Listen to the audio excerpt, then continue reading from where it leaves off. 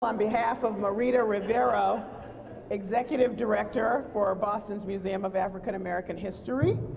And as you know, the museum has the location here and on Nantucket Island. I want to remind you that the museum's mission is dedicated to preserving, conserving, and accurately interpreting the contributions of African Americans in New England from the colonial period through the 19th century, and to serving as a convener for important conversations having to do with African Americans, like the one we're doing tonight. You're going to find on your seats membership forms, so you can be a part of all of this, and a reminder that there are a list of upcoming activities in the next few weeks, including the December 1st Living Legends Gala, which some people may know about quite well. It's December 3rd on Sunday. Cocktails at 4:30, and the program starts at 5. So please take a look at that and be aware that that's something special. So tonight, Millennium Conversation, Race in the Public Dialogue. This is a part of a continuing dialogue sponsored by the museum, which will this year tackle the issue of race in many areas. I'm Callie Crossley, host and executive editor for WGBH's Under the Radar with Callie Crossley. I also host, thank you.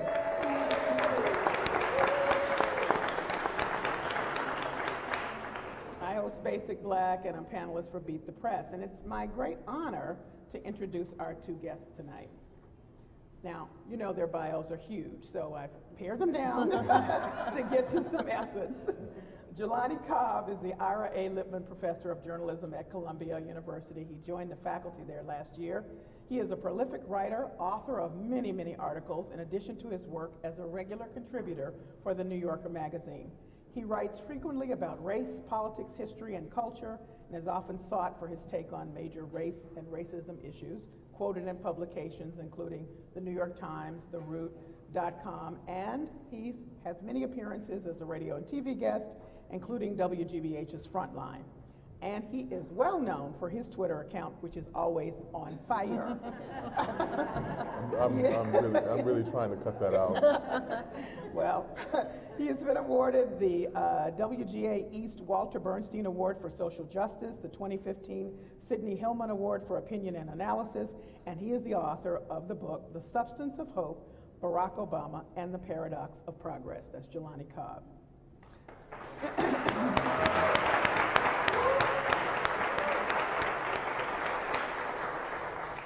Joanne Reid is host of AM Joy, which airs Saturday and Sunday mornings on MSNBC, where she also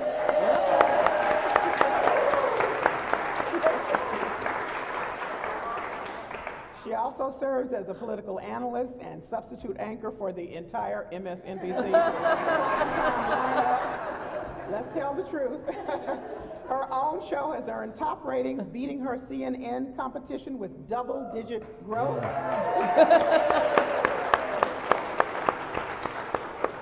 Joy hosts top newsmakers and interrogates the issues of the day with political analysts and a wide variety of experts. Jelani Cobb has been her guest, as a matter of fact. Her no-nonsense style has helped her star rise at the network. She came to the attention of a lot of new viewers last year after she firmly told one difficult guest, "You will not come on my show and make things up." Her columns and articles have also appeared in many publications, including the New York Times, the Daily Beast, where she recently wrote about Donna Brazil's bombshell. Her latest book is We Are the Change We Seek, The Speeches of Barack Obama, co-authored with E.J. Dionne. That's Joanne Reid.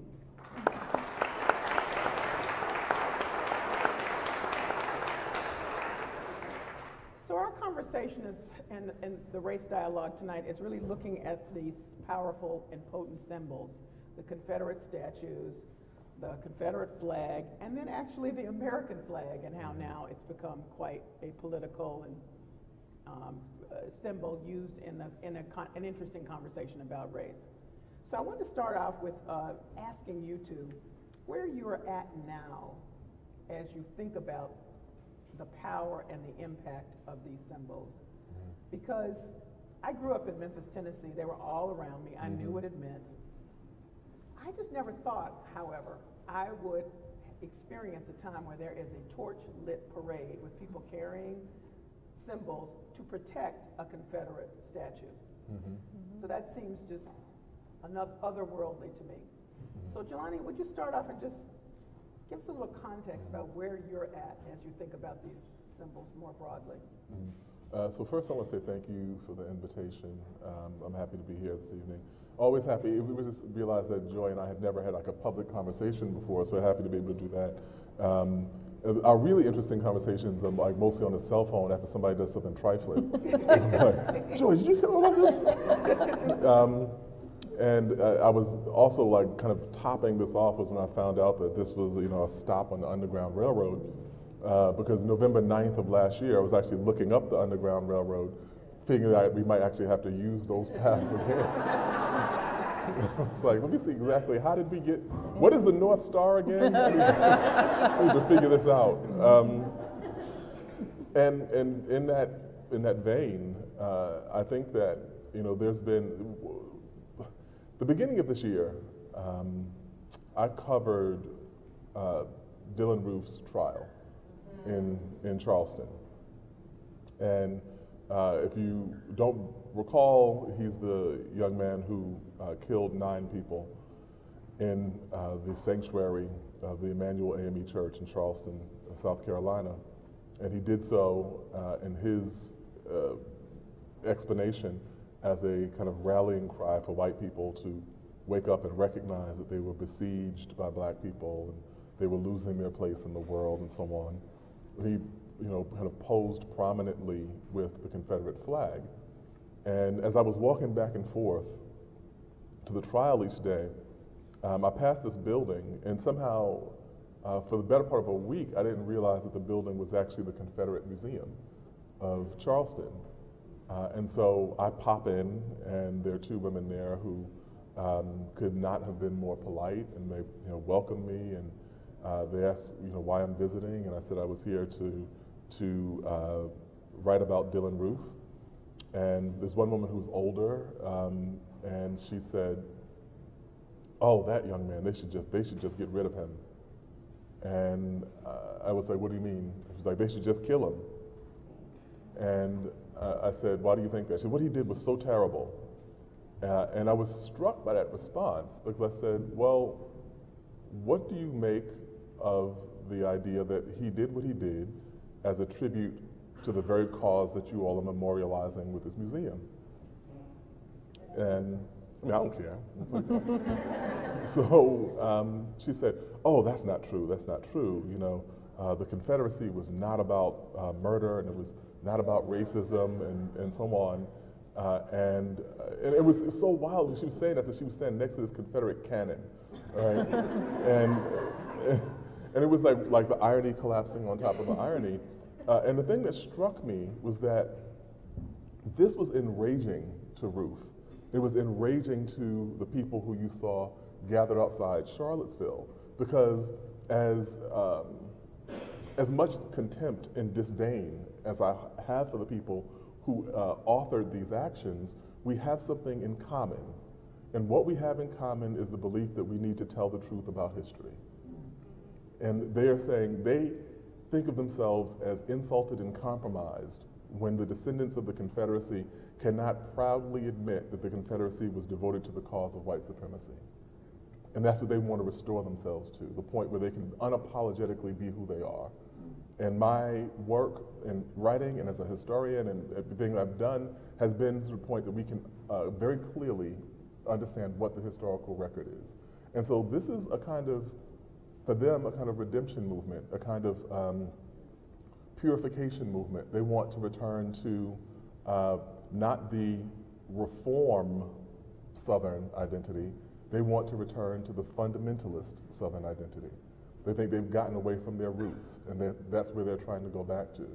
And they see themselves as a kind of corrective. And that's, all of these things I think are kind of an explanation of this. And the last thing that I'll say about this, just as a kind of summation, is that a century ago, a century before exactly the attacks in Charleston, the film Birth of a Nation came out.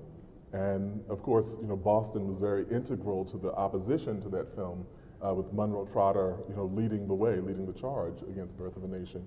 But what D.W. Griffith was talking about, people are really upset about what he said about the past. and the way he depicted the Klan in these heroic terms and so on. But Griffin's vision of the past is not nearly as disturbing as what he was proposing for the present, for the future.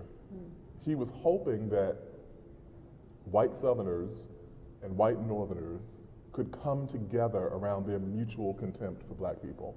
That's what's called Birth of a Nation. It was released 50 years after the end of the Civil War. He was like, look, this is insane. We're all white people. We still hate each other. We have to recognize that we have a common enemy, and that enemy is the Negro.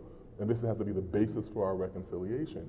The fact that he was accurate, that you have a New York dude, a Queens dude in Donald Trump, and a Boston dude in John Kelly defending the honor of Robert E. Lee is the ultimate realization of what D.W. Griffith was proposing in 1915. Absolutely. Joy? Well, thanks for letting me follow that, Callie.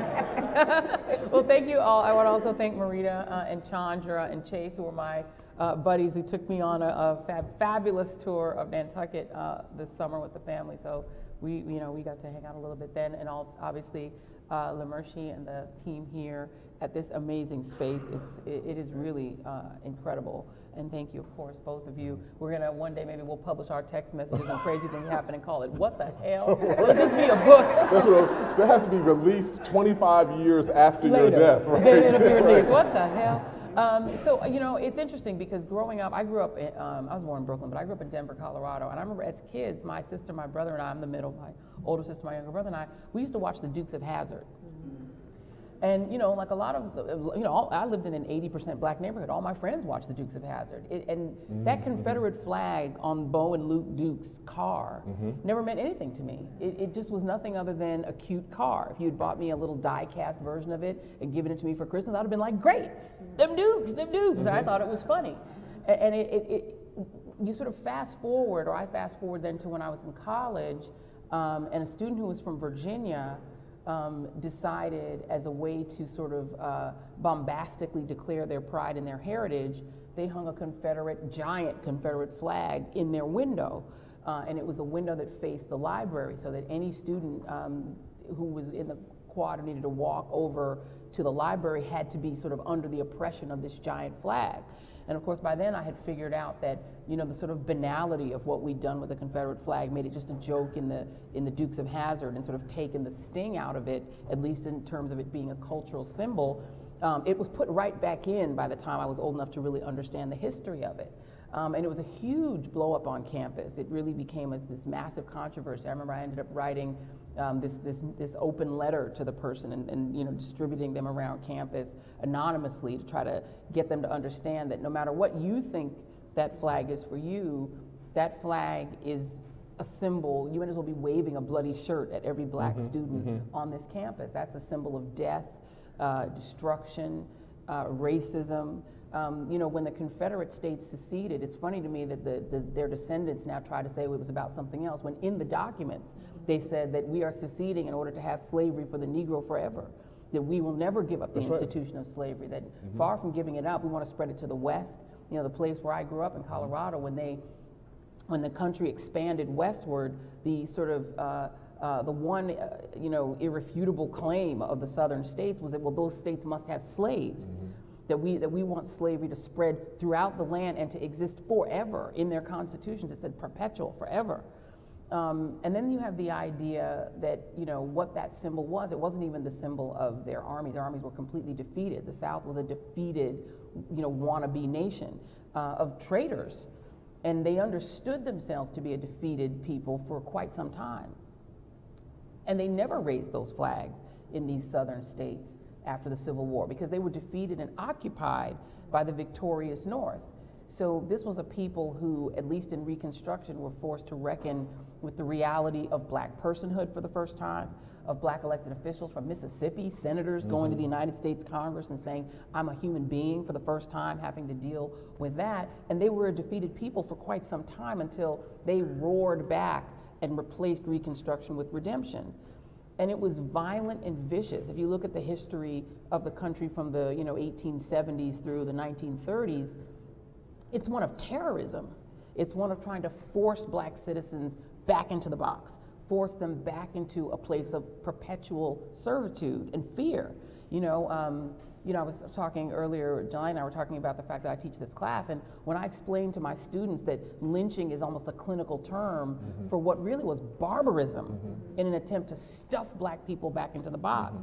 People like Pitchfork Ben Tillman, who you see statues of everywhere. That's right. I remember when I was going and covering the Confederate flag being brought down in South Carolina, I'm a Marriott customer, so they put me in this converted old mill that's a Marriott. They put me in the Ben Tillman suite because I got to upgrade. I had to move. I had to tell them, and they're wondering, what is wrong with this person that you won't stay in a nicer room? I said, put me back in a regular room because I know too much. And I can't stay in a room named after Ben Tillman, who literally said the only way to make the Negro understand he is not our equal and will not marry our daughters and send his children to school with our children is to kill him. We have to kill them all if we have to, because they'll never be our equal. We'll just kill them. And he's got statues all over the place. And so you think about those symbols that weren't erected after the war. This was a defeated people. The South was completely destroyed. William Tecumseh Sherman didn't play around. He burned their cities to the ground. And when this defeated people decided to take back what they saw as their pride, right, and their really white supremacist order, they belatedly did it by erecting this symbol, but they did it at really specific, really kind of interesting times.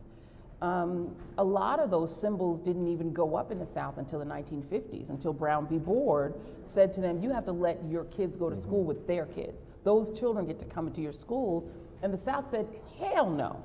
And not only will we not do it, we're going to make the black citizens of this community live under that banner. We're going to make them go to the courthouse under big statues of the generals who fought to keep their forebears in bondage. We're going to make you see that everywhere you go, at the courthouse, at the library, at the Capitol. You're going to walk under those symbols and know that we are boss.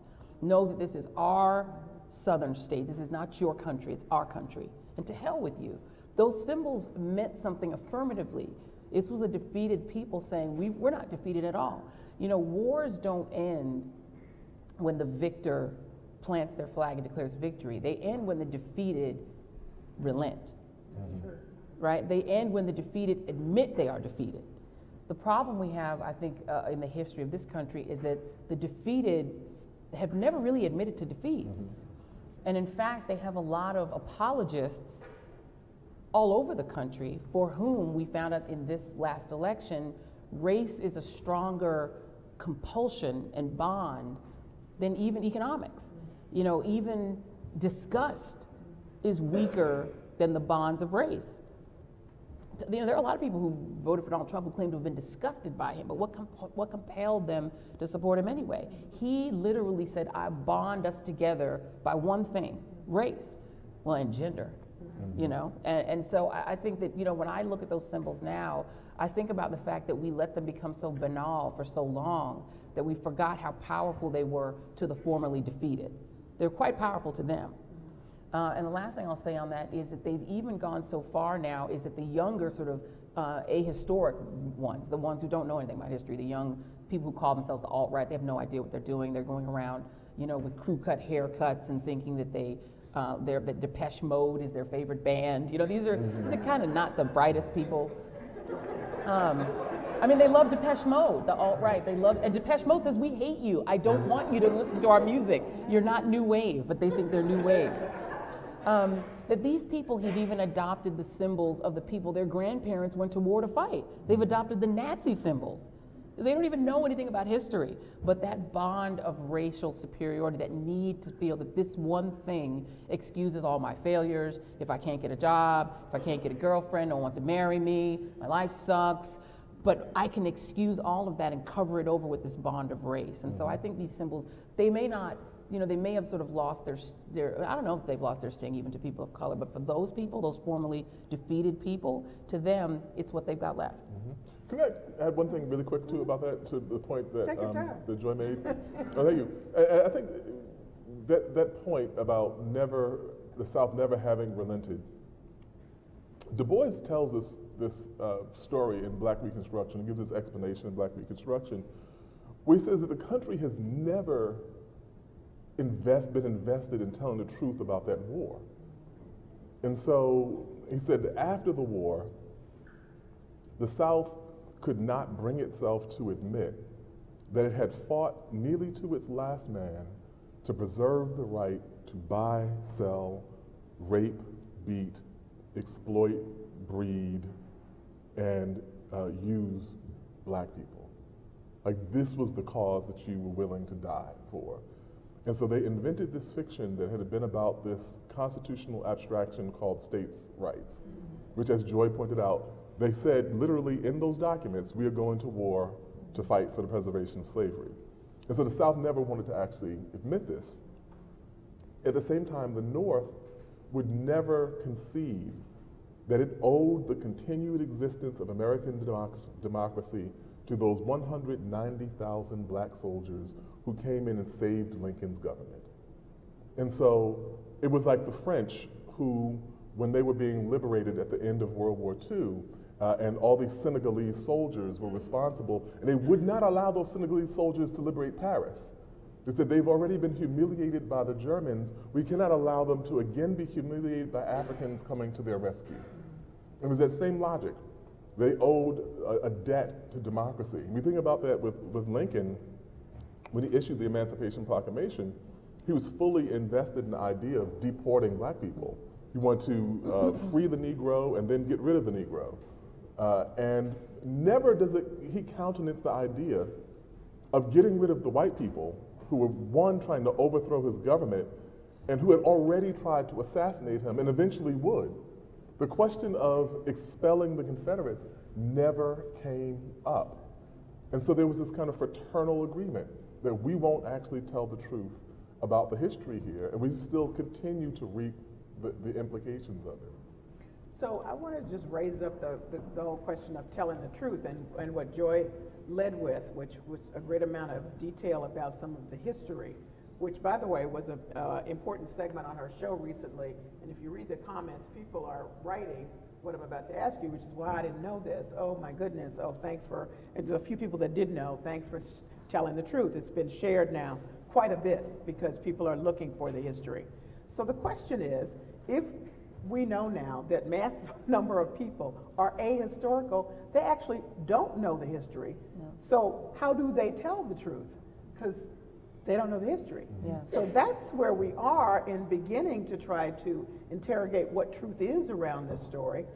And I don't know how you start then, because for so long, to your point, Jelani, is that it's been papered over with what people thought or imagined or whatever, yeah, but nobody went to the history. And it's interesting, if you think about it, the sort of project of putting the country back together after the Civil War, it was sort of delayed. Reconstruction was the sort of the positive version of that. I think Ulysses S. Grant doesn't get enough credit for, he had a lot of personal issues, he had a lot of corruption issues, but he did try, and there was sort of a nobleness to the effort. That effort didn't last very long at all. By the time you get to the 1920s, to Woodrow Wilson, probably one of the most racist, vicious presidents we've ever had, the guy who screened Birth of a Nation, and who, by the way, is responsible for that national anthem, that song being our national anthem, because people don't often know either that the country didn't have a national anthem, right, for a very long time.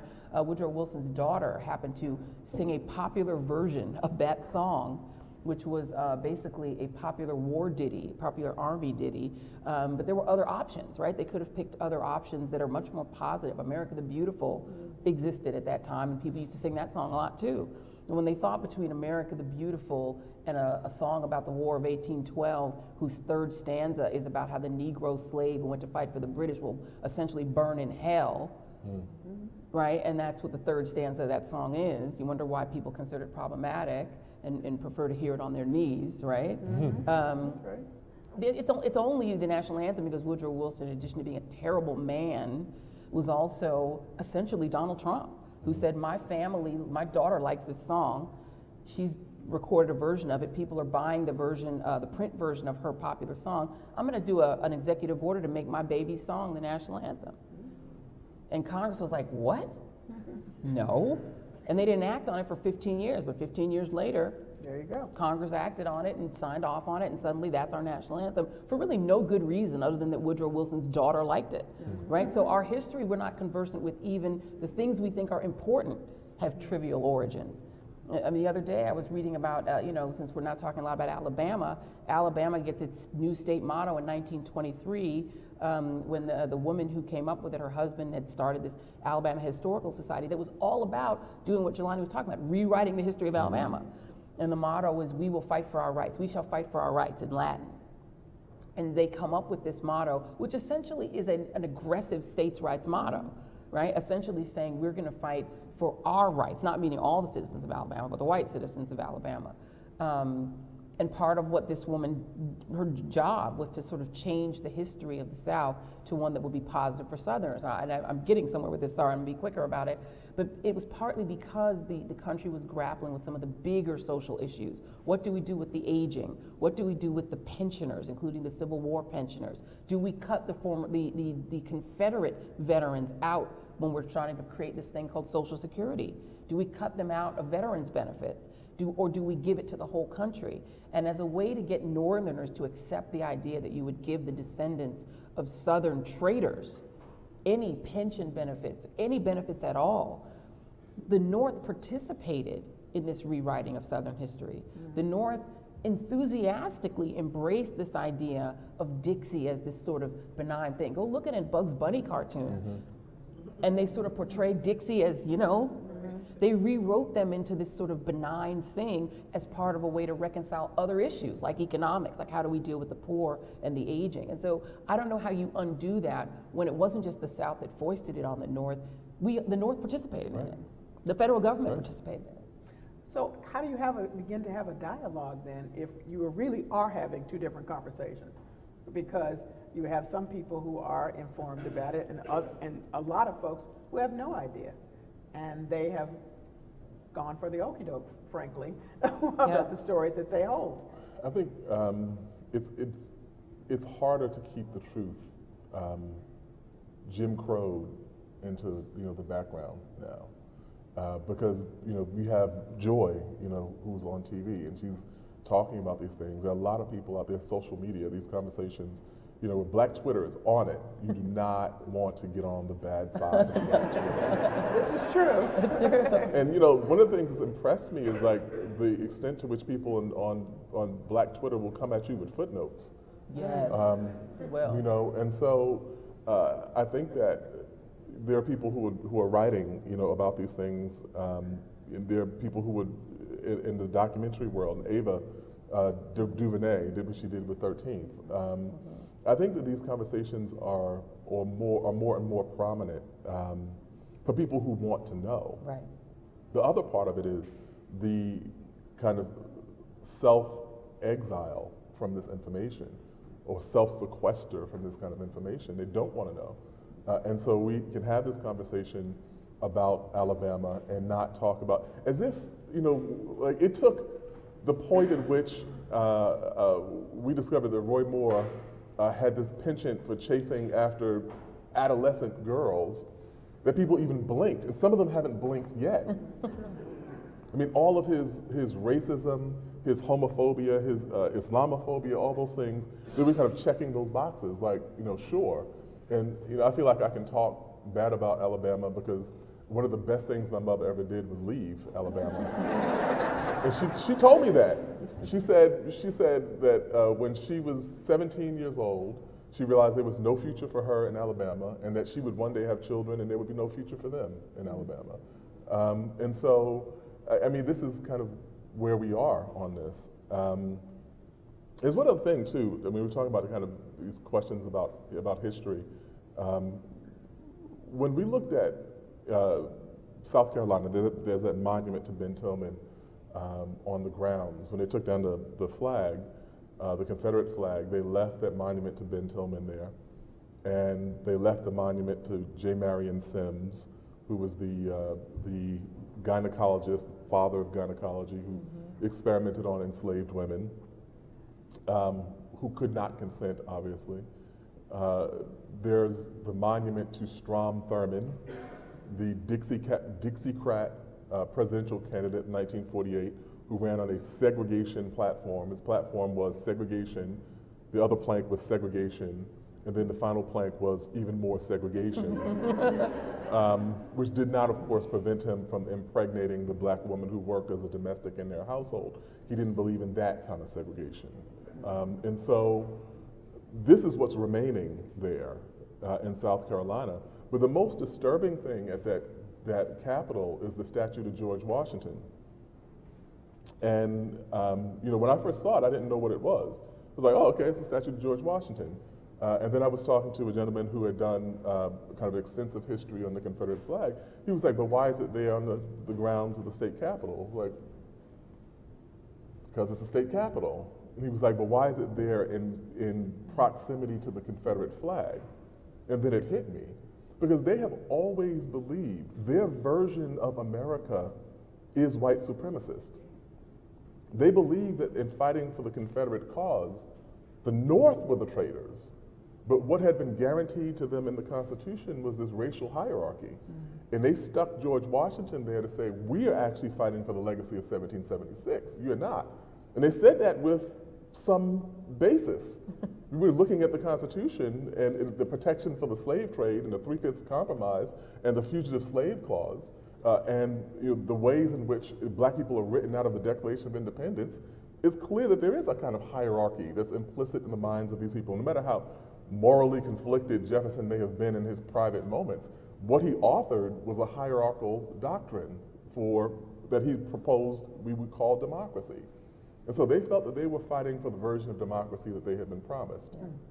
And and just, I'm sorry to jump in, but it's thinking about what you're saying, Jelani, if you go to Germany, right? I went to Germany as a high school student, and I was amazed. We did this whole trip through Europe, and when we got to Germany, we all split up and stayed with a family. So I stayed with this family in Munich, and I was 15. There was a boy, their son was 15. We're the same age, and even the 15-year-old, it was amazing to me how openly they talked about Nazism.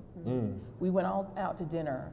And the father, who first of all drove, when we got in the car with him, he put gloves on, he gripped that steering wheel, he hit the gas on that Autobahn. I've never seen any people in Germany drive like maniacs. And I drive fast, and it was literally like, ah! But I mean, so literally, these people drive like crazy people. But in addition to being crazy drivers, they're very open about talking about Nazism. Because they'll have family members, they had a grandfather, somebody was a Nazi. They have reconciled themselves to the horror of their own history. And they don't want to forget. And they won't forget it. You cannot say the symbols of Nazism, you can't do the gestures. It's illegal, okay? And you think about the fact that America cannot you can't even talk about it. Americans get their backs up immediately if you start talking about our history. I think part of it is because Germany has a much longer history. They see Nazism as something that happened along the arc of a much longer Teutonic history. The British will look at, what they did in World War II in the context of a much longer sort of history and legacy. There are a couple of countries, there are a few countries that were specifically created to be slave republics. Well, the Caribbean, right? But when the Caribbean ended slavery, the white people, for the most part, left and said, take the country, we're done. It's you deal with it, even if they still have a colonial relationship with them. The Haitians got rid of the French. They expelled the French. And a lot of them, they expelled them to New Orleans, by the way, which is a Haitian, right? That's right.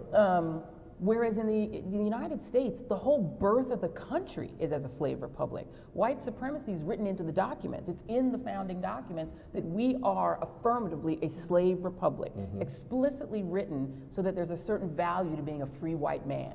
That if you're free, white, and male, you just have more rights than everyone else. That all these God-given rights that we talk about and the rights of man, and we're getting very ephemeral with it and esoteric, but they really only apply to free white men. They don't apply to unlanded white men, they don't apply to women, certainly, and they definitely don't apply to the enslaved. They don't apply to Native Americans, they don't apply to anybody but free white landed men.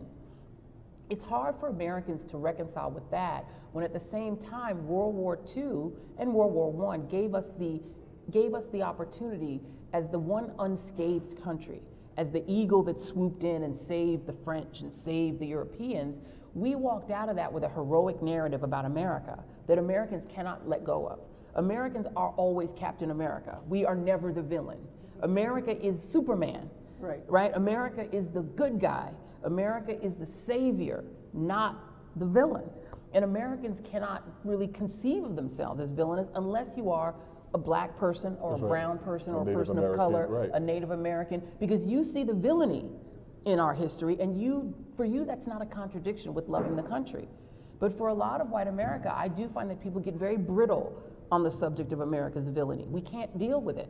And South Africa has a similar problem, to be honest with you. They have a similar problem. So I don't know how you get to talk about history in a country where people can't conceive of America as villainous. They can't conceive of the founders as having any villainy in them because it's not part of our heroic narrative. We have to break that. And the last thing I'll say is that Barack Obama, to his credit, thought that he could sort of find a way to get in between, and as somebody because he's such a sort of positive man, and he has such a enthusiasm for America, that he could somehow address it. I honestly think that only white America can address that with white America at this point. I walked away from that experience of 8 years of Obama thinking we can't impart that to white America because they're not going to hear it from us.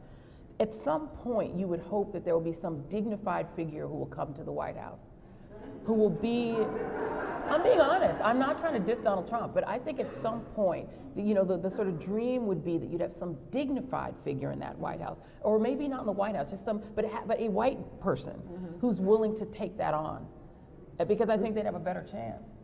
I think you're right. Just like in the same way that white people couldn't talk about mass incarceration outside the context of Orange is the New Black. Like when you can point out that our drug laws were so insane that cute blonde white women were doing significant time in prison, they're like, oh my God, the horror! Yeah. We need reform right this minute. And it's always been that hope, just like with SNCC. When you have white kids who are being killed by white segregationists, the country is able to see the moral horror of segregation and what these people are capable of doing. Now, of course, it's a metaphor by saying, by ignoring these people, you allow them to grow to be so powerful that they ultimately wind up posing a threat to you and yours. But we have wound up as the kind of canary in the coal mine position because we have no choice but to engage with these histories. And then the other thing about Germany is we're kind of like bringing this up. It's a book that I've been talking up wherever I've gone has been James Whitman's Hitler's American Model, in which he talks about the uncomfortable fact that, one, I mean, lots of people know that Hitler had praised the United States segregation laws in Mein Kampf, but they don't know that the Nazis actually sent delegations of attorneys to the United States to understand how black people have been disfranchised here in a hope that these might be models for the Nuremberg laws against Jews. And saying, they actually say, the Americans have figured this out. Like no other country really recognizes the peril of impure blood except the Americans, and they're taking proactive steps to prevent this from happening. And so we have to model ourselves upon this. But after World War II, you would almost think that none of this narrative happened. The United States emerged with this kind of heroic, legacy attached to it, that they are the kind of moral arbiters of the world. They convinced themselves that they were an exceptional nation, which is the most dangerous thing, because in this narrative of exceptionality, what it actually does is narrow the parameters of what you're willing to know about your past, and therefore constrict your ability to understand the possibilities of the present. And so for people who were shocked that this country was capable of electing someone like Donald Trump, it was because they had never actually looked at what the country has been capable of doing since its inception. That's right. And some of us knew that from the beginning. Yeah. And by the way, the American people never consented to go to war against the Nazis. They went to war against the Japanese. It took the Japanese bombing of Pearl Harbor to get a significant enough a percentage of Americans. I mean, Lindbergh, the great hero, was on the side of the Nazis. That's right. And a significant plurality of Americans were too, and had no better conception of Jewish people than they did in Nazi Germany. So let's keep it real. The American people did not rise up in heroic horror about the Nazis and what they were doing to Jewish people, they went to war against the Japanese, who were allies with the Nazis. So I think our whole heroic narrative is screwed up because we think of ourselves as self-evidently saying Nazism, we'll fight that. Didn't happen. Well, to note that there are no statues of Hitler in Germany. It's illegal. Right. Just to make And that there are everyone- Confederate Yes. statues in Colorado, in New York, they're in Yes. upstate New In York. Massachusetts. Massachusetts. Right, yeah. They're everywhere. Right. So we were talking about the responsibility of white people, or of white people taking the lead. So I wanted to just read a quote from Mayor Mitchell Landrieu's speech about removing monuments, and then ask you whether removing monuments has the impact that we think it might. I'm just curious to know where you are. So here's what one piece of what Mitchell Landrieu had to say. It immediately begs the questions why there are no slave ship monuments, no prominent markers on public land to remember the lynchings or the slave blocks, nothing to remember this long chapter of our lives, the pain, the sacrifice, the shame of all of it happening on the soil of New Orleans. So for those self-appointed defenders of history and the monuments, they are eerily silent on what amounts to this historical malfeasance, a lie by omission. There is a difference between remembrance of history and reverence of it. Absolutely, yeah. It's a very powerful speech that you should really read all of it, but that was just one that I thought stood out. Now this was on the occasion of talking about why they were removing those monuments in New Orleans. And as you know, 4 of them were removed, and they were paid for by a still anonymous donor, the removal process. I don't know who that is. So is there,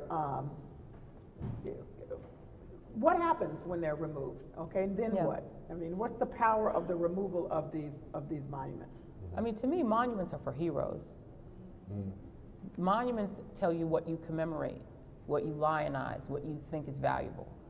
I see no value in a monument to Robert E. Lee, who was a traitor in every sense of the word. He was a vicious slave owner who treated his own, what he thought of as property, horribly, who kidnapped free black people during the war to enslave them, and who betrayed his oath. There's nothing gallant about going to war against your own country. As a member of the military, he should have been stripped of all of his rank and his pension. He was a scoundrel. There's nothing heroic about Robert E. Lee, sorry. Nothing that I can think of. Even his own descendants disdain him. You don't put up a monument to someone unless you admire them. I'll take a monument to Harriet Tubman, to John Brown. Give me the monument to the Quakers who hid black people along the Underground Railroad. Give me monuments to greatness. If that's what if that's the purpose of them. So I don't feel a bit sad for people who don't want to see the monuments go. And I was on the air when the Tiki Torch Nazis with their citronella-scented protest descended on Charlottesville. I guess that's all they could buy at Walmart. Is there like a lot of mosquitoes in Charlottesville? Like, what's happening here? It was very, I just think of that march looking like a Klan rally and smelling like citronella. I was on the air when, Reverend Blackman got snatched off of our air live on TV because the Nazis had brass knuckles on and were beating pastors. They were punching people with collars on. So do I feel sorry that they're sad that their monuments are going? No. I wasn't so much thinking about whether they're sad or not. I'm asking whether or not the removal of the monuments is important. I still remember history. So here's one thing about that. This is one other thing about like those Tiki Torch people, right? Which was like the level of paranoia with them was breathtaking. When they were chanting, "You will not replace us." Some of them were chanting, "Jews will not replace us." They were chanting, "You will not replace us." And I've spent a lot of time around kind of left activist types, Black Lives Matter folk. I wrote a really long piece about the origins of Black Lives Matter movement. I talk to these people a lot. No one has ever come up to me and said, "Psst, keep it to yourself. We're going to replace the white people."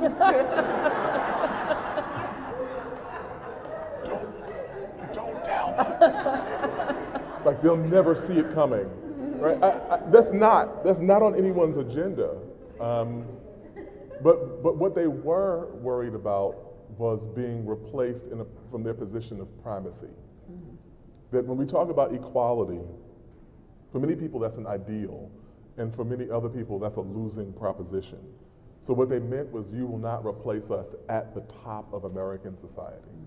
And that's what they were fighting for, that hierarchy, that ideal of white supremacy. And so the idea of kind of removing these monuments, one other thing too, about just really quickly about the New Orleans thing. People kept saying these things are about heritage. They're not about hate. They're not about racism and so on. They removed the monument to the Battle of Liberty Place, which was when a white mob displaced the interracial police force of New Orleans by force, removed all of these black and white officers, many of whom were killed by this mob. And then they erected a monument to this, and they said that this was not about racism. But literally at the base of the statue, it said, dedicated to the cause of white supremacy. So it's like, this is like the level of denial that we're dealing with. If someone says for white supremacy, and they go, no, it's not about that, And so in removing the statues, we remove a present insult, but we simultaneously remove the marker that lets us know that there were and are people in the society who believe that these individuals were worthy of honor. And so that becomes a kind of absolution, because 5 years from now, people don't even remember that that thing had ever been there. And so I think that those statues should be amended in ways. I'm in favor of placing markers that say, this statue was placed here in the infancy of our moral understanding. And when we reached a greater level of humanity, we recognize that these were monuments to our shame. And that has to be the message that we say, that we send to people in future generations. What about moving them into museums? I think, here's a thing that I find really interesting, right? I spent a semester in Moscow, and one of the most interesting things I did there was I visited the Red Army Museum. And it's this incredibly modern building with all of these, the history of the Russian army, and just a really, really well done imagery and everything. There's this one photo which is maybe the size of almost this wall here. And it is a photo of the point where Hitler's army was 60 miles outside of Moscow. And the Russians had just decided that you will not enter Moscow. And they had the image, it was an image of the people digging the trenches to make sure that the Russian army, the German army would not enter the city of Moscow. The trenches were being dug by 60 and 70-year-old women, which was it remains one of the most affecting things I've ever seen, because they were saying, every single one of us will do whatever we can to prevent you from coming here. You will not come here. And at great, great, tremendous cost, the Russian army, the Red Army, moves west and takes Berlin. And when they took the Reichstag building, they took that German eagle off the top of it, they took the Nazi flag, they took all of those things, they took all those things down. And when I got to the museum, everything was immaculate in this museum until I got to the part from the Reichstag building, and all of those monuments were displayed on the floor. There was a cordon around them, but it's a very clear message that you will be commemorated, but you will be commemorated in a position of subordination. And so when we remove that Robert E. Lee statue, we should put it in a museum on its side. Yeah. In the face. And by the way, just for interest, Robert E. Lee didn't want a statue. Yeah, that's right. So That's right. we should note that. So let's talk about the American flag. It's not Confederate monument. It's not a Confederate flag. It's the American flag, which is entered into our consciousness yet again in this new conversation about, well, one that Colin Kaepernick kicked off, but has been ongoing. It comes and it goes with black folks, certainly. first, let's get on the record about where you are about kneeling and what that means, and whether or not you think it's been impactful. I think that his part of his message has been lost. We keep trying to bring it back, but it keeps going away from that, and people have sort of gone over to the sidebar about whether or not this is disrespectful to the flag, because we're all Americans. So I think it's being intentionally lost. You know, I mean, Yeah, I think that's right. it's being lost because people refuse to deal with the message that Colin Kaepernick very explicitly said that it was about. I mean, remember when Colin Kaepernick first started this protest, he didn't even recruit anyone else into it. He just stayed on the bench during the anthem. And he winds up in a conversation with a former Marine who says that he thinks it's disrespectful to sit for the anthem, but that if he really wants to make a statement about police killings of black men, which is what this was about. It was about black people are being killed and no one's being held accountable. And he feels that he can't venerate, he can't stand and sing this stirring anthem knowing that the protections that it involves and it talks about in terms of the constitutional protections are not extended to black people. And he said very clearly that's what it was about. And the kneeling came out of a negotiation or a conversation with that Marine. So that's what his protest is about. It's about the constant killing. I mean, when it got to be Tamir Rice and he's 12, my God. And they tried to make it seem like it was his fault. right. That it's his fault in portraying him as a 12 man. seconds He's a child. after they arrive. Yeah. Exactly. And so if we're getting to the point where we can't, or even our 12-year-olds can't play cops and robbers with a toy gun without being gunned down by a cop who shouldn't have even been on the force because he didn't pass the psych exam. My God, you know, why wouldn't you kneel? So I think that people are losing the message because they want to lose the message.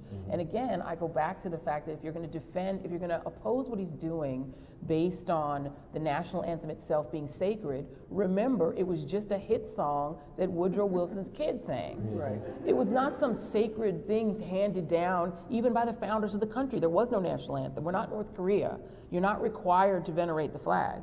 And so I think he is perfectly within his rights to continue. I think that people like LeBron James who've risked their fame and fortune to stand up for him are heroic. They're the modern day Muhammad Ali's. I applaud these athletes. A lot of these guys are one generation out of poverty. They're taking tremendous risks with money they don't necessarily have, and That's right. These guys football players have a very short shelf life. They're battering their bodies and destroying themselves, and in some cases risking getting cut. If you're a Dallas Cowboys player, you're risking losing your livelihood to kneel. So I think these guys are heroic. I applaud them.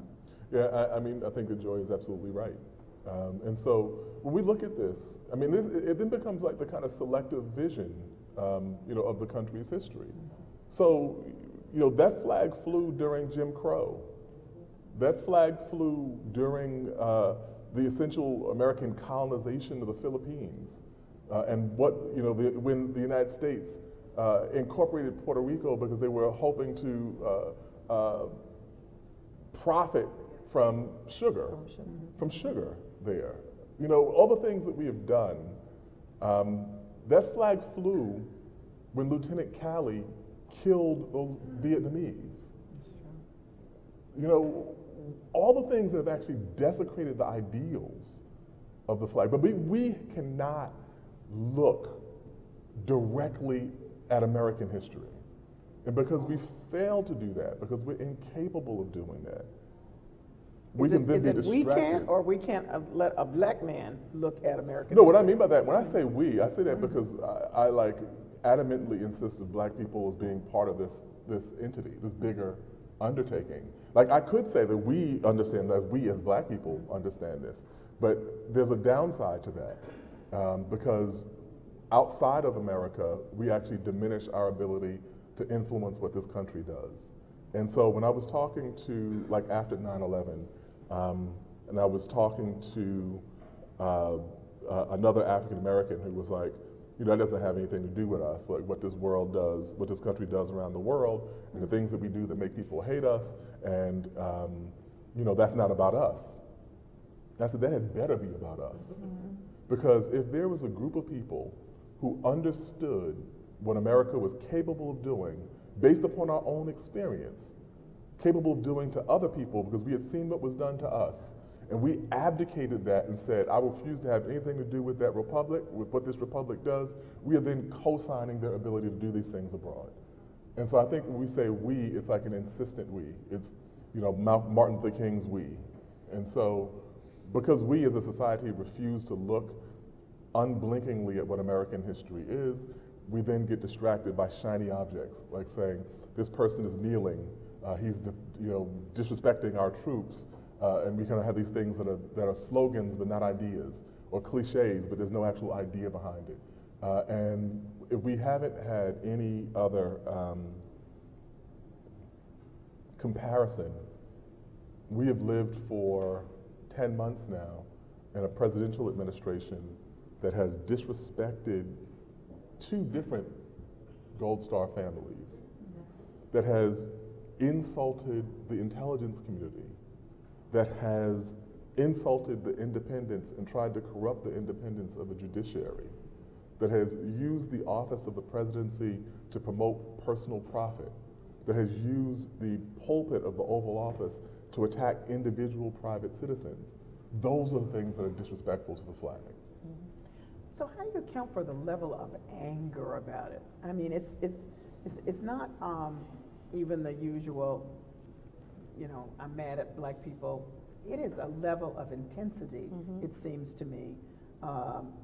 Again, started by Colin Kaepernick on this particular front, but it just seems, is it just me? I'm feeling it's more intense. Yeah. Maybe, Oh, yeah. And I'm trying to get to, where is that coming from?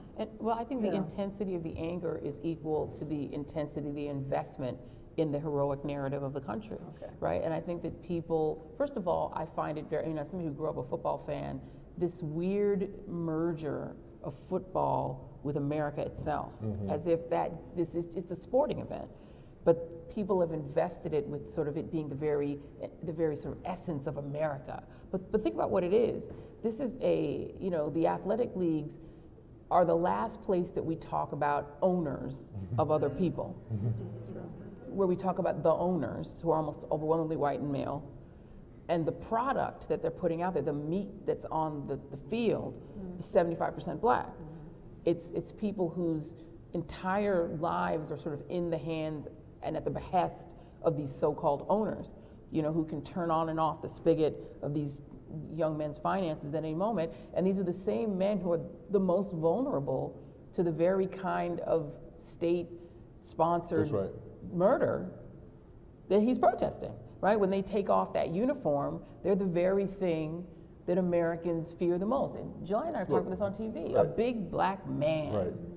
It's the thing that has sparked terror in the minds of even slave owners, that they thought that if this man gets free, he's going to do to me what I've been doing to him. That's right. He's bigger than me.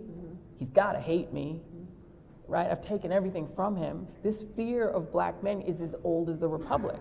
And so the idea that these men who would be victims of, they driving a car, and these guys have nice cars. They're victims waiting to happen. They're Tamir Rice's, in maximum. So there's a lot of irony to this viciousness. I think part of the reason that people feel such viciousness is black people are expected to respond to success with gratitude, not with pride. That's right. The idea that their success is something that they owe their fans for, not their own talent, but given to them, and they're ungrateful. And the same people who worship a man as president just because he's rich and think that gives him license to do whatever he wants, think that these guys ought to be grateful for their riches and that they are essentially spoiled and rich. So I think it's bound up with feelings that people have, really, quite frankly, toward black people, and I'll say the last thing I'll say on this is I remember after the Charleston shooting, a pastor friend of mine texted me and said, and then said, I'm a pastor, so I maybe shouldn't say this, but what is this constant expectation that we have to respond to amazing viciousness and brutality with amazing grace? That's right. That we're the only people who are told, when they slaughter you and your kids, amazing grace. When they put you in chains, amazing grace.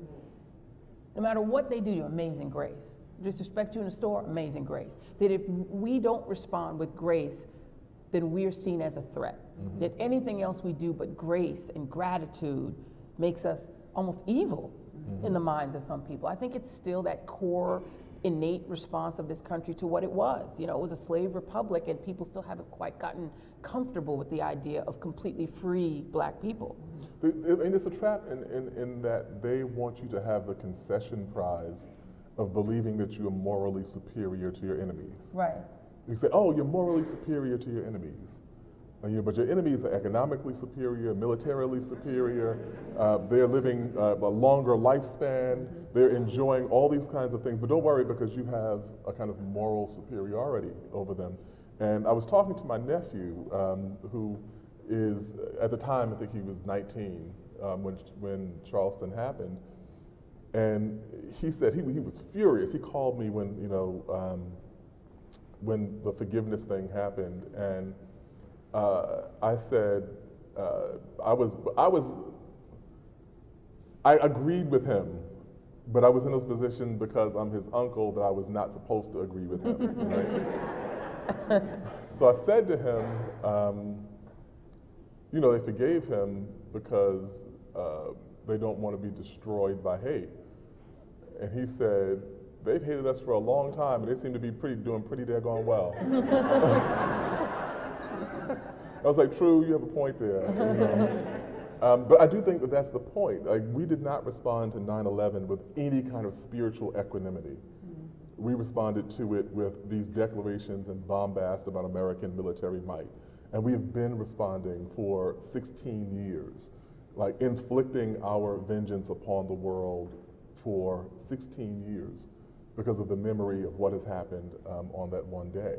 And so there has not been a moment of, scarcely a moment of spiritual reflection about this.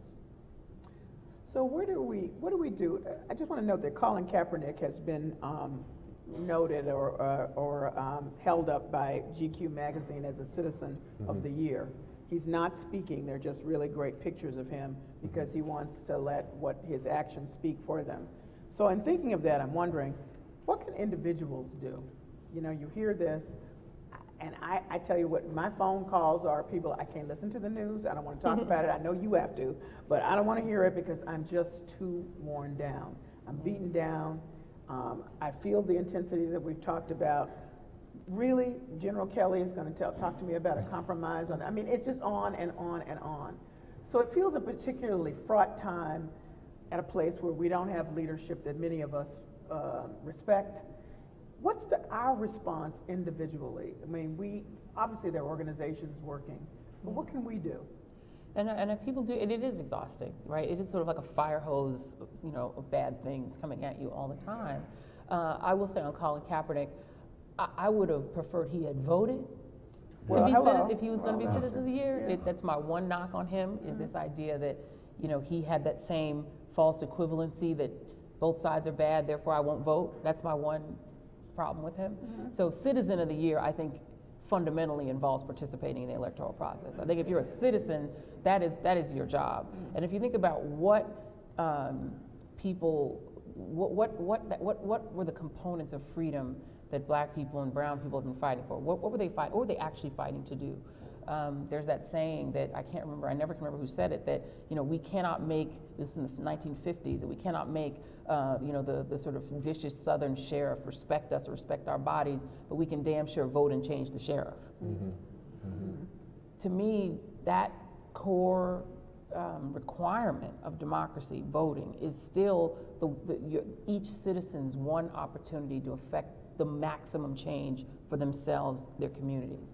And so I think what I implore citizens to do is register to vote, please. Register everyone you know to vote. We still have places like Mississippi, places like Alabama, places like Georgia, particularly in the Old South, where there are hundreds of thousands, if not millions, of unregistered, particularly black people. That's right. We have a Latino community that is 15% of the population and no better than 6 or 7% of the electorate, even in presidential years. They undervote by half their strength. And then on the flip side of it, we look at white men who are 31% of the population and hold 71% of the political offices in this country.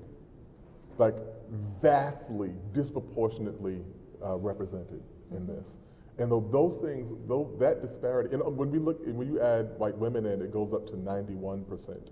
So all of the people of color, if you were African American, if you were Latino, if you were Asian American, if you were Native American, we are all shrunken down into 9% of the elected offices. There's something called the Reflective Democracy Campaign. You go to their website, they have all of this information there. So we are dramatically underrepresented.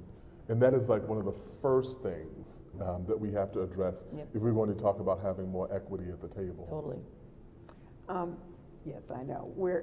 I'm at the end of my time, but this is your time to ask questions. We have some cards going around, and I will read what you would like some answers. Okay, no, this is some bad handwriting, but I'm gonna work with it. In light of the African Meeting House serving as a safe space to black people from 1806 onward, what role does a safe space in black life play today, especially in light of assaults on HBCUs presently? So it's interesting. That's a very interesting question. Very. And the reason I say it's interesting is that I'm in the middle of writing a profile of the president of Howard University, and we had that exact conversation. And interestingly, James Comey, the former FBI director, is doing a fellowship for this year, this academic year at Howard. And the students, when he came to give a speech there, a number of the students, you may have seen this kind of going around, stood up and protested his presence, and very irate about the person who used the term the Ferguson effect, saying that Ferguson had made police too tentative to actually do their jobs, and who had been reluctant to refer to Dylan Roof as a terrorist, and whose FBI had conducted surveillance on Black Lives Matter. All these other things they thought were very problematic. But Comey said something I thought was interesting in that speech, which is that he said the reason he accepted the fellowship was that he respected Howard and its tradition of being a safe space for black people and for people who still have to shelter the burden of racism and oppression in American society. And I think that we've always had to do that. I think that's an important thing. But when I was at Howard, we had kind of two imperatives. One was that and I see one of my students from Spelman, who was in the audience too, like hopefully this was like the same in my classroom. If not, don't say it wasn't. But our idea was that we had to have this space to ourselves where no one was going to be skeptical of your ability because of your race. No one was going to cater to you or give you anything that you didn't deserve out of some sense of guilt because of your race, but you were going to rise and fall on your own merits. The founder of Howard, actually is a white Civil War general, Oliver Otis Howard, tried to create the school, and he wanted to hire white teachers, and then realized that the teachers were also racist, that he couldn't entrust them to actually teach. He said no one can be taught by someone who doesn't respect them. So he said we then have to create a school to provide black teachers in order to actually go teach in the other schools that we want to build. And I think that is the kind of lineage and tradition that those institutions have. That's the first part of it. The second part of it was that we had to leave home. We couldn't stay within that kind of cloistered safe space. We had an obligation to go out and into the world and to do battle with ideas or to serve these communities.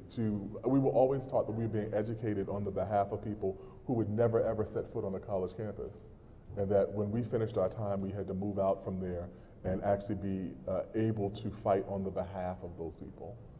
And so I think that it's both of those things, and it's important for us to maintain and preserve the idea of safe spaces. It's also important for us to recognize that you really truly grow by being in dialogue, even when so often in hostile dialogue with people who are trying to advance an agenda that's antithetical to yours. Jelani, I didn't see the bottom of this, which says that you gave a lecture at Brown University and said you didn't believe in safe spaces. So is that? Oh, that kind of safe space. Yeah, it's different.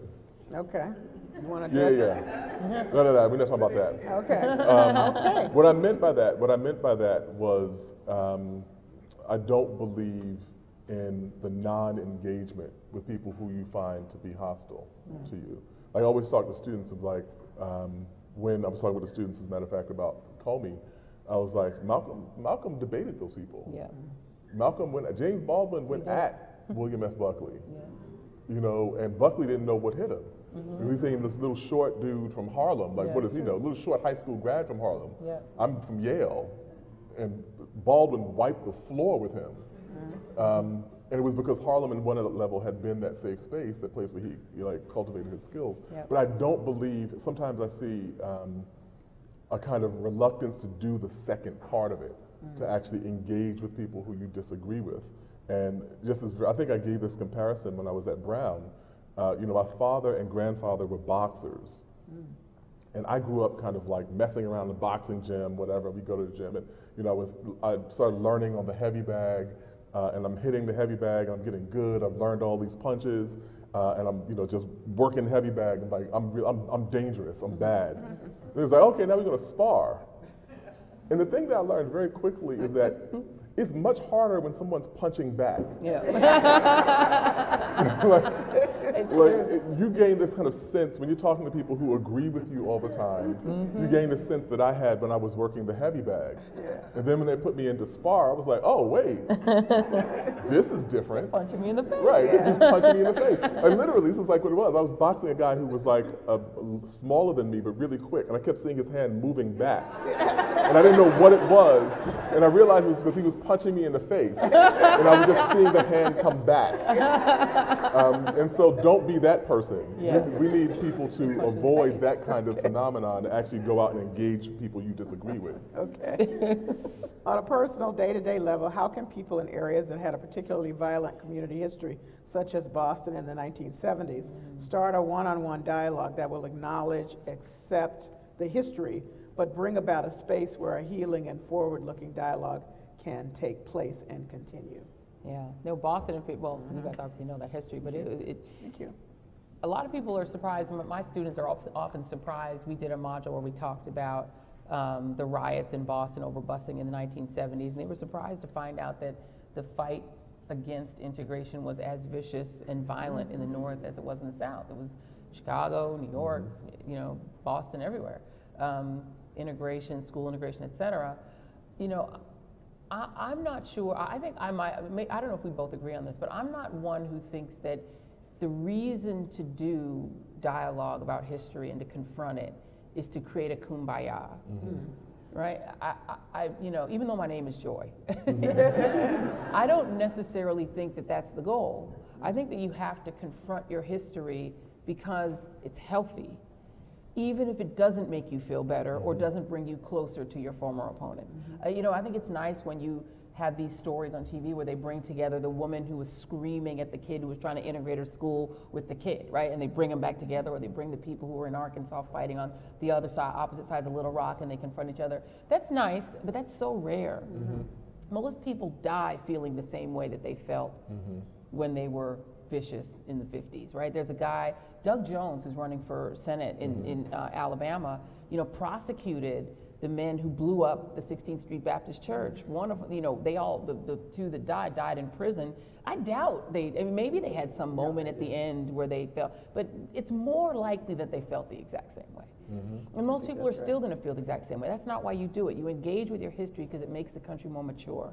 And I think we have to, this country needs to grow up in a lot of ways and engage with the history even when it's painful, because it's a sign of maturity. And I don't think we can move on. You know, there are things like, you know, deciding what we're going to do with our elderly, with our poor. You know, Europe is going through this now that they have immigrants, they're rethinking whether this social safety net was such a good idea, because they're not sure they want the immigrants to get it. It's a human condition to be tribal. This tribalism is unfortunately part of the human condition. So I don't necessarily think that individuals can try to find these dialogues to sort of create kumbaya, because I just am realistic about human nature. And I think what you really get is an education, not necessarily a new friend. And that's sort of sad, but my experience with this country's history is that the two sides generally stay on two sides. You know, there are moments that are much more hopeful than that, but for the most part, this country has to deal with its history because we're not able to move forward if we don't. How can we encourage the media to include more women and people of color in the dialogue? I'd like to know that. Amen. Joy it's been does- nice. It's been nice. I'll see Joy you all. Amen. Joy does a great job, this says at the end, so. And Melissa, I mean, we met through Yes. Melissa Harris Perry. That's how we met. That's right. Yes. Because we were Yeah. both guests on her show. That's and right. and I, you know, I'll be frank, I got my diverse team the old-fashioned way. I inherited it. I inherited it from Melissa.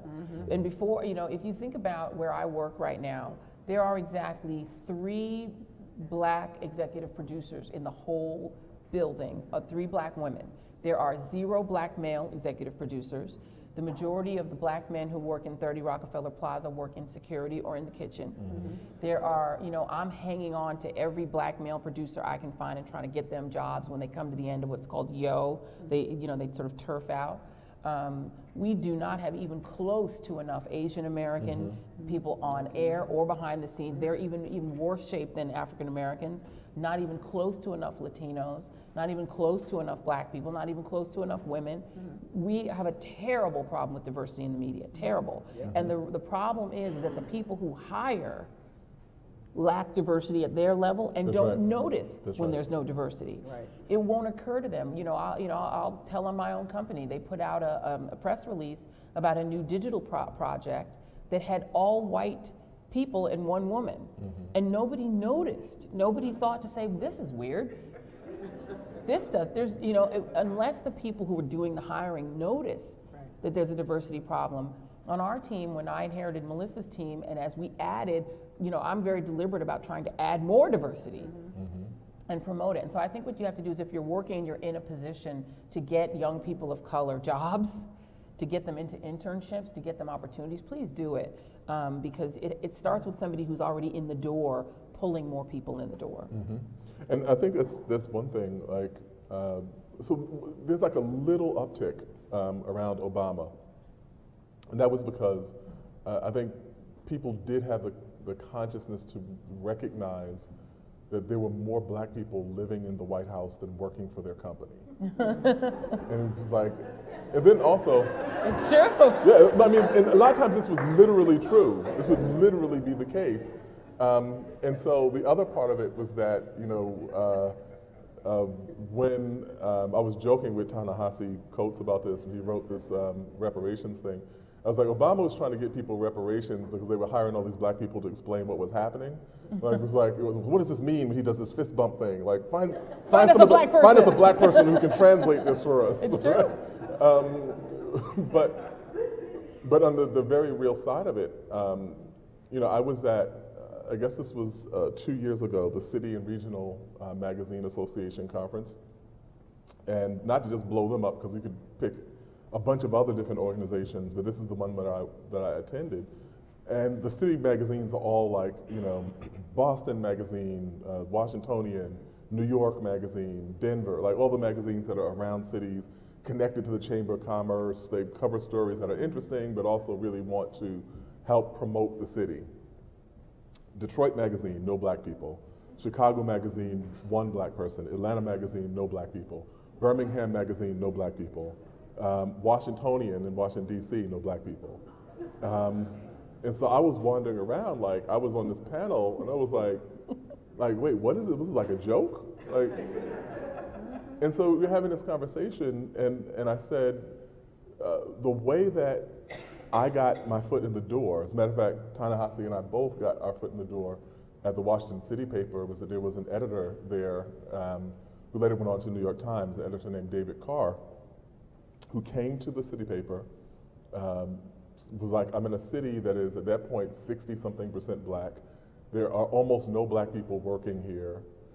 Why don't I go to the black university across town and ask them, hey, are there any English majors here who might be interested in writing? And he picked me and Ta-Nehisi in his first group. Like, that was his fledgling effort, was that he got us as his interns. And so I said this to the people. I was like, you were in Birmingham, you were in Detroit, Yeah. it's like you were in Chicago. I guarantee you there are black people who read And right. and have thoughtful opinions about what they've read. and actually can conjugate verbs and write something in response to something. It's like that kind of level of basic thing, but they don't think to do it. And they replicate themselves. Well, and also that you have to also remember that people are not just conversant about their own identity.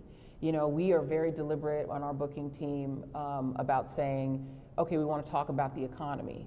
There are lots of economists who are not white men. There are women and Asian Americans, and you don't have to only book Asian Americans to talk about China, and you don't have to only book Latinos to talk about immigration. Like, you can find a Latino economist, you know, and so we challenge our team, our booking team, to find, you know, I tell them, find me someone else that's different and diverse. You know, Melissa's show used to have a saying that when Melissa would say, get me diversity, she meant find a white man, because there weren't enough white men. So diversity meant a white guy. Because sometimes we'll look at our panels, we don't do this on purpose. Sometimes when we do the show from DC, we'll have some guests who are remote and some who are at the table. And every so often, just because we've booked, we needed a conservative and a liberal, and we need somebody who knows politics and somebody who knows Capitol Hill. When I get on set, I look and I notice they're all black people. And so we'll say, chocolate sundae, you know, and we'll take a picture, because we don't do it on purpose. We literally just wanted these different things, and it just turned out all the black people were at the table. And so, but when all the people are white at the table, no one notices it. No one notices it. And that's the problem, is that we have to start noticing diversity. Well, some of us and the lack notice, of it. but not everybody knows. I don't know if you remember this, but this was like, I don't know, 2 or 3 years ago, there was an earthquake, and I don't remember where the earthquake was, but there was like this coverage, and they were like, we have found the president of the National Geological Society to explain what happens, and this brother comes out. I was like, oh my God! It's like, there's a brother on TV, he is not explaining like why the police need to be stopped from shooting people. Like, he is actually talking about rocks and plate tectonics and these things. And I was like, all right, we have it overcome. We've gotten like this much closer to it, though. Yes. Like, I don't know if you were kidding about the fist bump thing, but this is a real story. When President Obama was running, he did this gesture at an event. And a black reporter, Jacqueline Trescott, had to write a piece in the Washington Post explaining to her people that is not an aggressive gesture. That means something. She had to, no, this is real. They were about to say, what kind of militaristic thing was he doing? Oh my God. That was a real story. All right. What is your opinion on the difference between opioid coverage now and the crack? Getting started.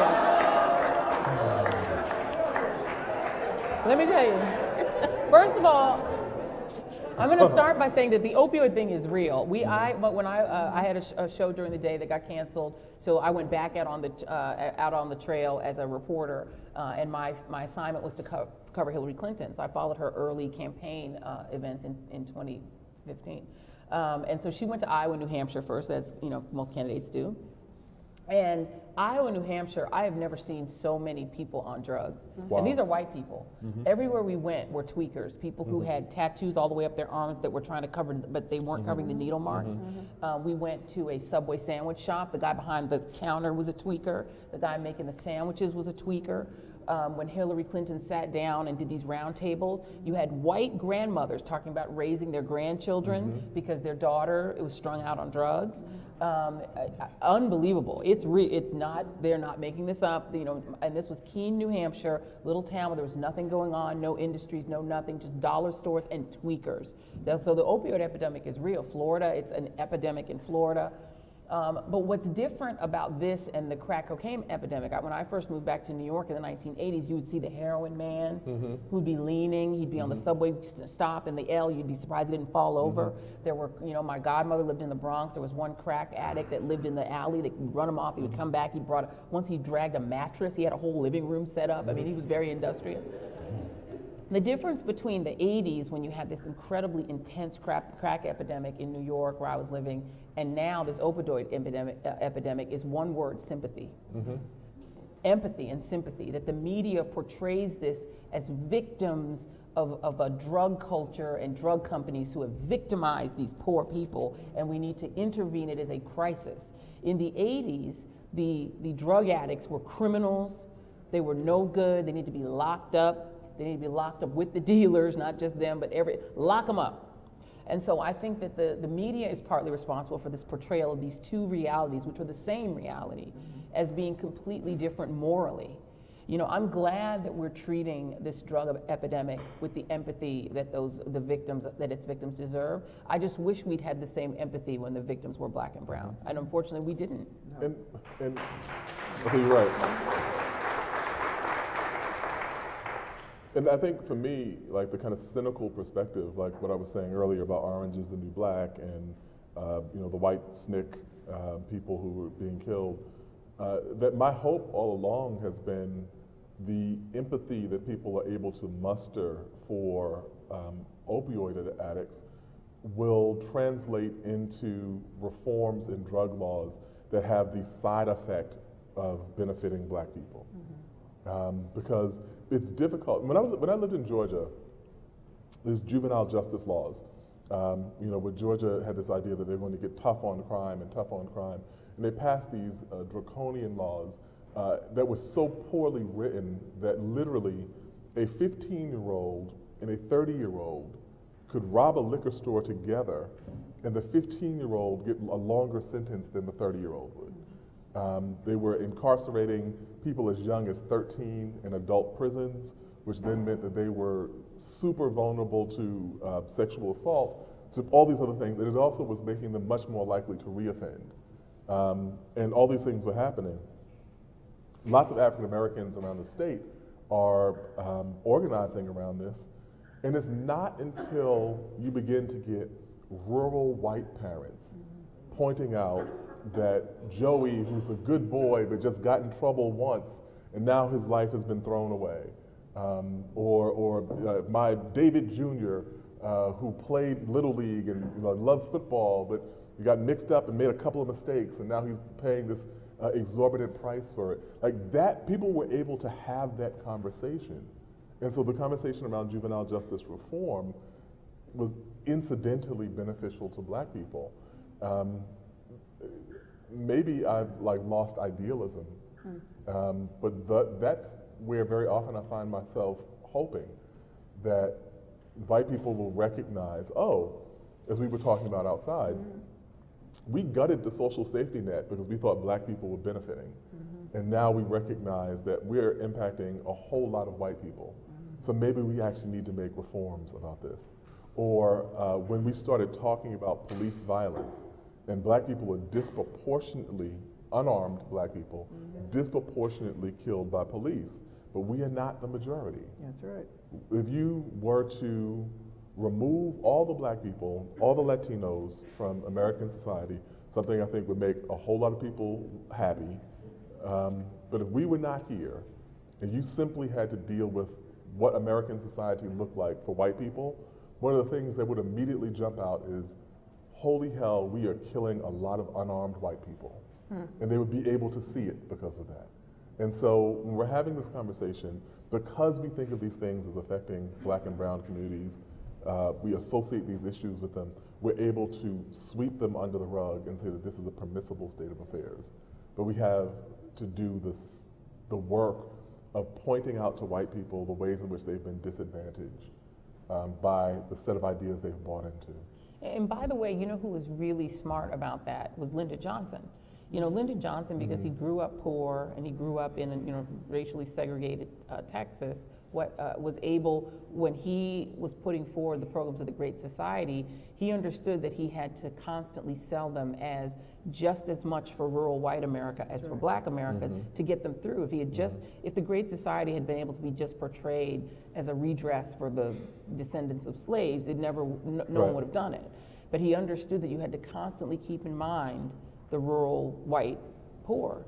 And you had to constantly vocally advance their interests and knit them together with the interests of black people. One of the sort of greatest tricks ever pulled, and not even by a magician, was to convince poor white people that their interests were any different than poor black people, and to convince them that this secret ingredient of race somehow elevated their position even if they had nothing in the bank.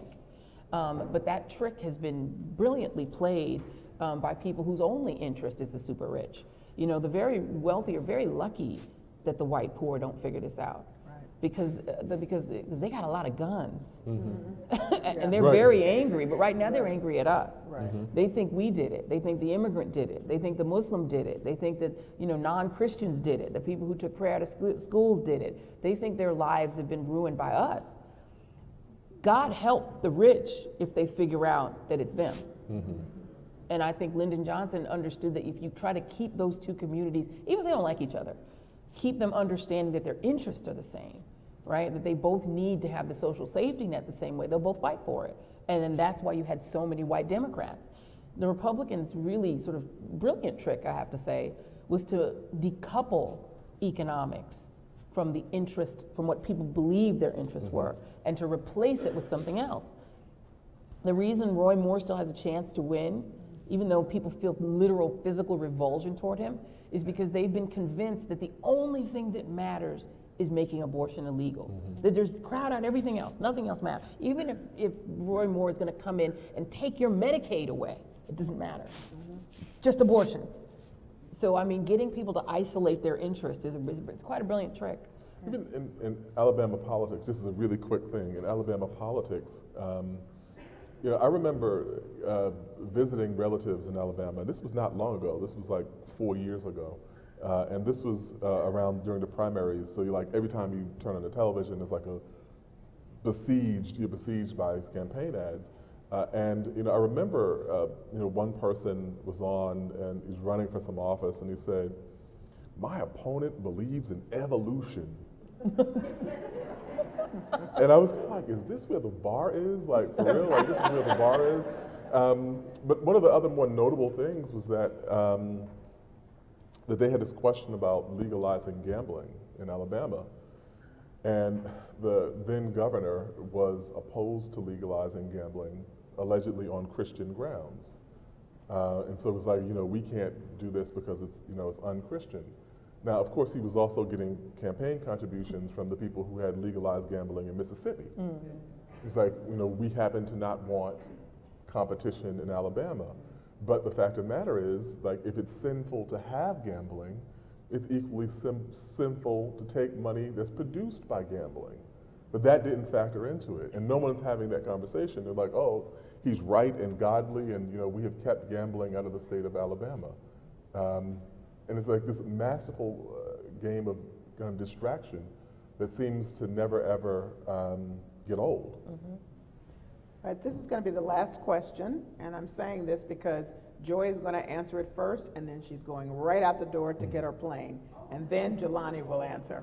Okay. Am I going out that door or that door? Which door? Whichever Which door. door? Your stuff is that way, so It's you're that going that way. door. All right, So well, I'll she'll walk be up. going right out of here. Okay. All right, here we go. With the shutdown of independent news outlets, Gawker, Gothabus, and DNA Info, what challenges do you anticipate independent journalists will face moving forward, particularly when it comes to the topic of race? Yeah. It was very chilling to find out that a couple of very wealthy people, one in particular, could shut down a news organization just for information they didn't like. Donald Trump would love to be able to do that. He's been very explicit that if he could just shut down, he's talked about taking away NBC's license.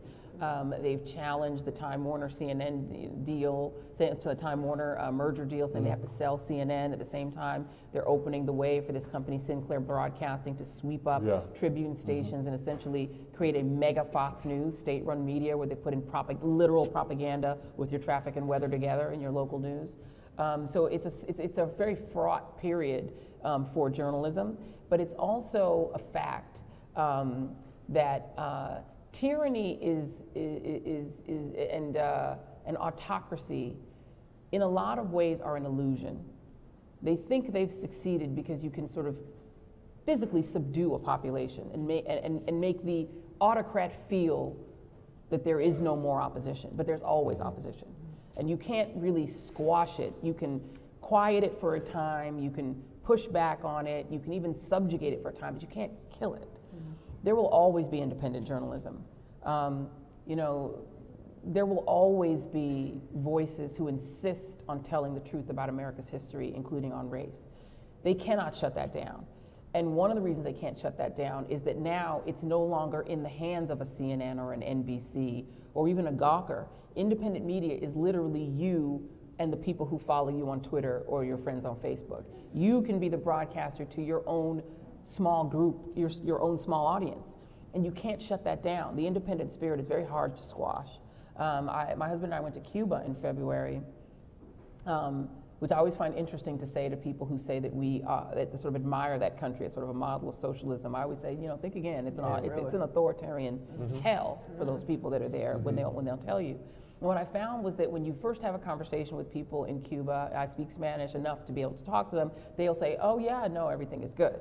Second or third conversation when they're comfortable with you, they'll tell you the truth. Even in a society where they've completely squashed the ability of people to have a newspaper that's independent or a radio show that's independent, one-on-one, they'll still tell you the truth. They're still fighting that regime. So the reality is, I don't think independent media is going anywhere. I think that it will always find a way out. It will always find a way to break out. And I think that for that reason, that's the small kernel of hope that I have. The truth is not dead. It's not even dormant. And Donald Trump is sort of forcing it out of people who don't even want to accept it. Joy Reid, thank you. Thank you.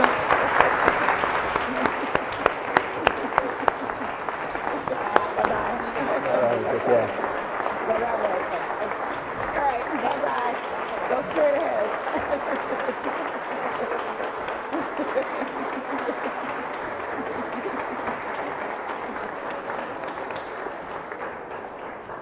Okay, Jelani Cobb, you get the benedictory statement.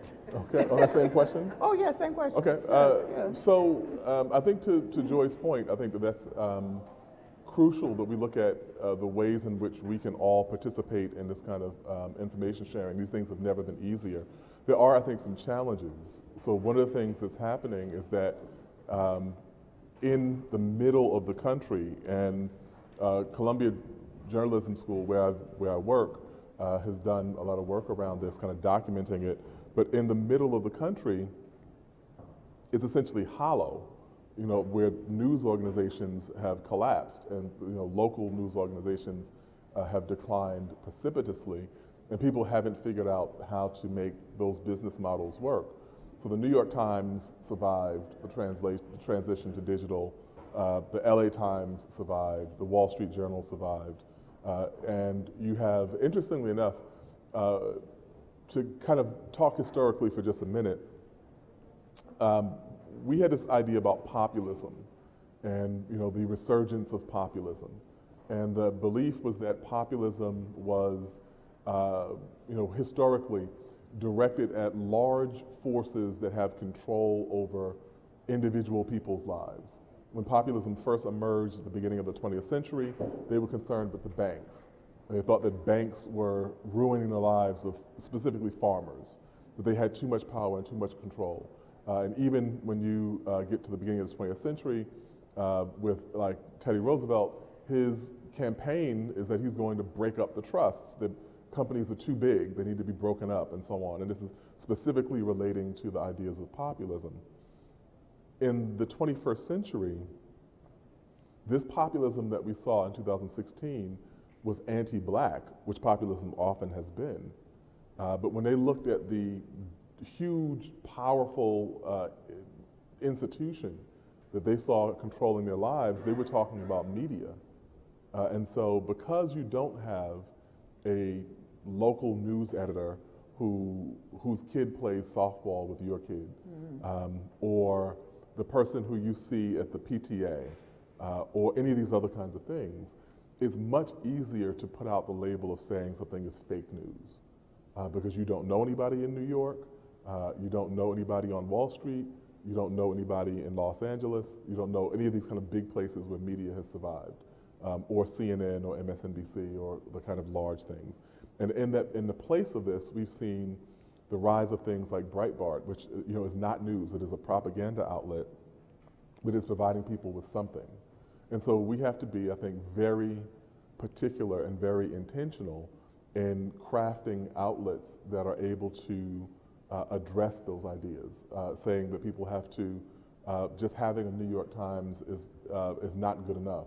You have to have kind of local and hyper-local institutions and outlets. And this is one of the things that we talk about all the time in the journalism school with our students. The person who's going to go out to the town where you might not have the glamorous kind of story, but you actually find out what's going on there, which is crucial to those people, and then in the bigger sense, vital to the entire industry. And so it's not simply a question of kind of black people and white people talking across the lines of race. There are all these other kinds of lines and dynamics that are crucial that people have to talk across as well, if we're actually going to do the hard work of supporting, maintaining, and really rehabilitating democracy in the United States. Jelani Cobb. Thank you.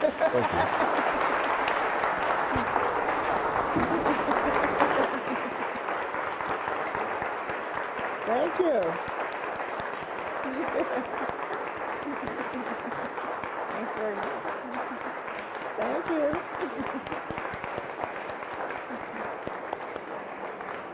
Good night all.